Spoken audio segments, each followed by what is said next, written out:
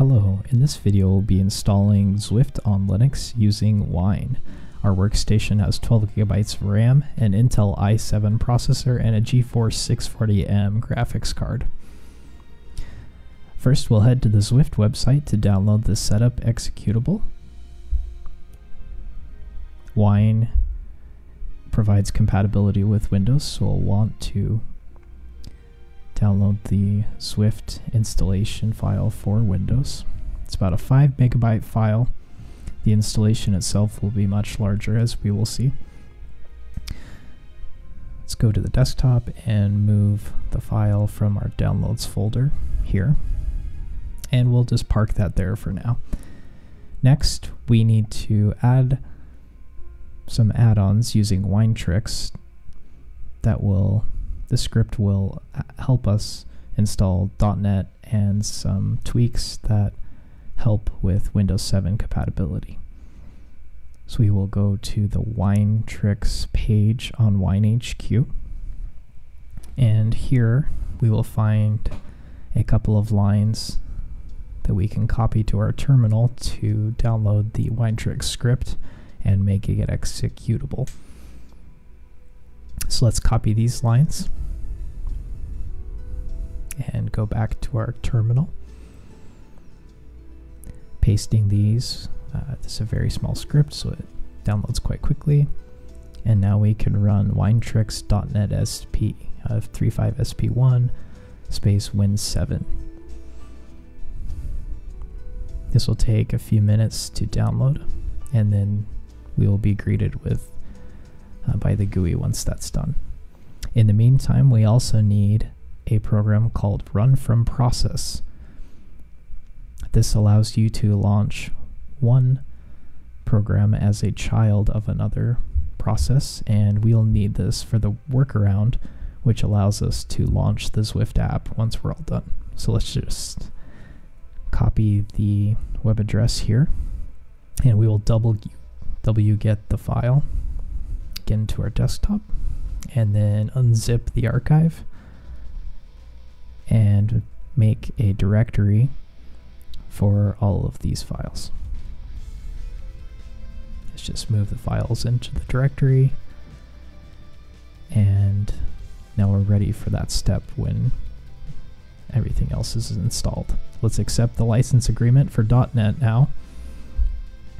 This will install in the background, and this process takes on the order of 10 to 20 minutes. Okay, .NET is now installed.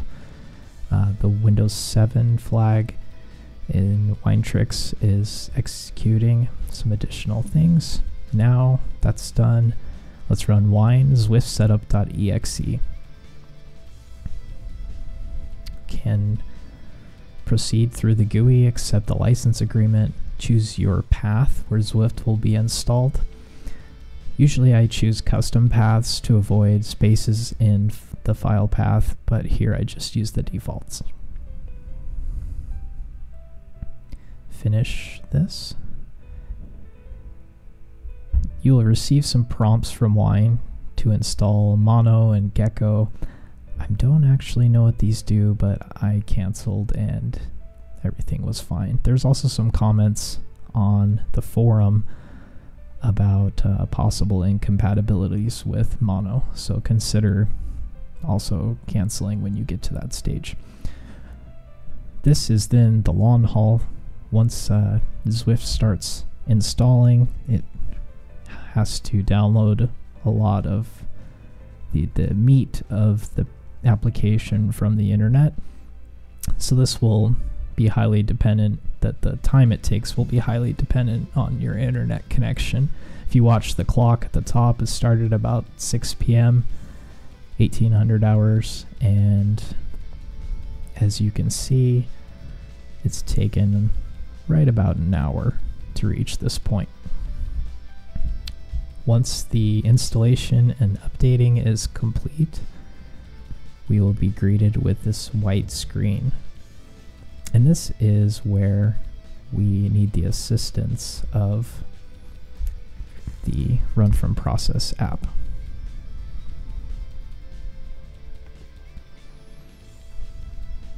So here now I'm going to demonstrate the workaround. Let's once again launch Zwift Launcher using Wine. We are greeted by the white screen. Let's now use Wine to run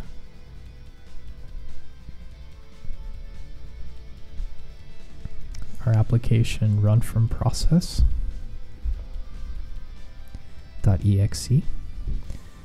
We need to make sure we are using Wine. Okay. Run from process.exe, tab completion works now.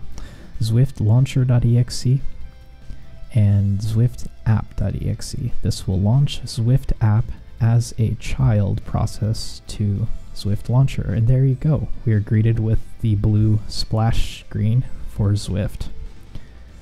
I'm just going to resize the window to reduce the resolution.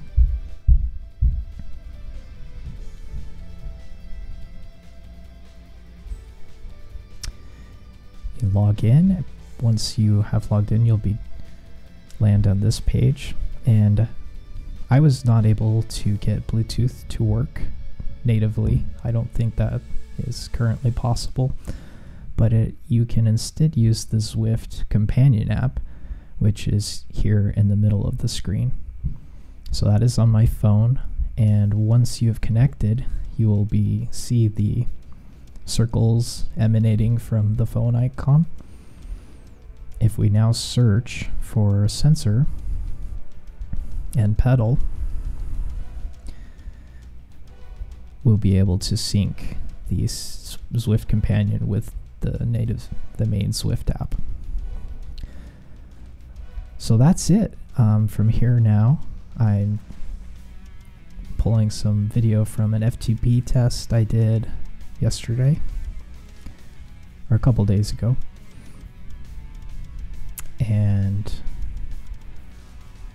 once you select your trainer, you should be ready to go. So I'm just going to include a few minutes of my FTP test here. FTP test from Zwift includes a warm-up period and then a 20-minute full throttle period that actually tests your mean power.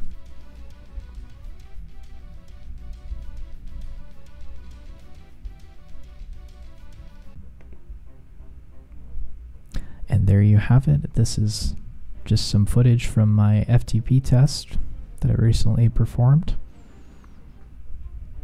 I came out of the gate a little too strong, as you'll see if you watch that video. I thought I could, hit around 300 watts for 20 minutes, but I was not as fresh as I thought. So thanks for watching. Feel free to leave feedback in the comments below. Like and subscribe if this content is interesting to you. And that's all I have. Thank you.